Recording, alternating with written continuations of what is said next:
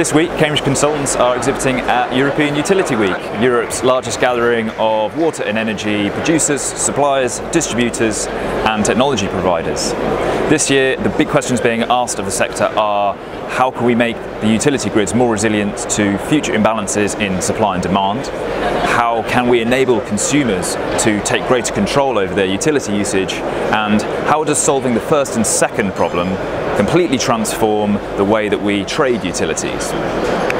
Additional to the usual suspects of smart metering and digitalisation, this year we've seen a significant increase in the presence of artificial intelligence and how artificial intelligence can be used to solve these problems.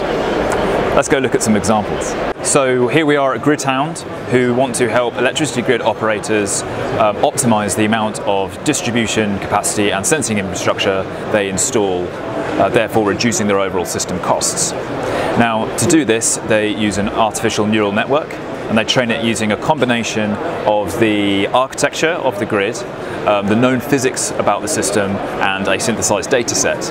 Now, what they do with this initial model is to identify exactly where in the network they can install the minimum number of sensors in order to get the desired level of accuracy of the model.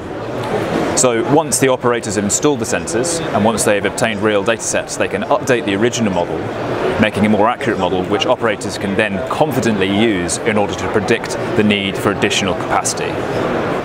So ultimately, human beings want to live and work in comfortable conditions at the lowest possible cost.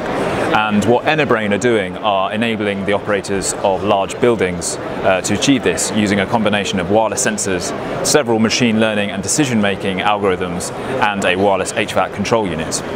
Now, they train their algorithms using a combination of weather data, historical energy demand, data obtained from their own wireless sensor nodes, and even the schedule of the building itself. So imagine you live in a home with a solar array on the roof, a battery on the wall, and an electric vehicle in your driveway. You have the ability to buy and sell electricity from the grid as you choose. Now, ideally, you want to buy electricity when demand is low and electricity is cheapest, and you want to sell electricity back to the grid when demand is high and it is the most expensive. However, predicting your own consumption, your own generating capacity, and the demand on the grid is non-trivial. Now, what FSite are proposing is using a combination of regression, classification and decision-making algorithms to predict demand on the grid and predict your own consumption, and then autonomously trade electricity on your behalf to optimize your returns and minimize your spend. Now, what I find especially interesting about this is if you apply the concept at grid level, you can imagine a world where the consumer is able to buy electricity directly from the generator, which is a vastly different business model to what we have today. So we've seen some examples of how artificial intelligence is trying to solve the utility sector's problems of today and tomorrow.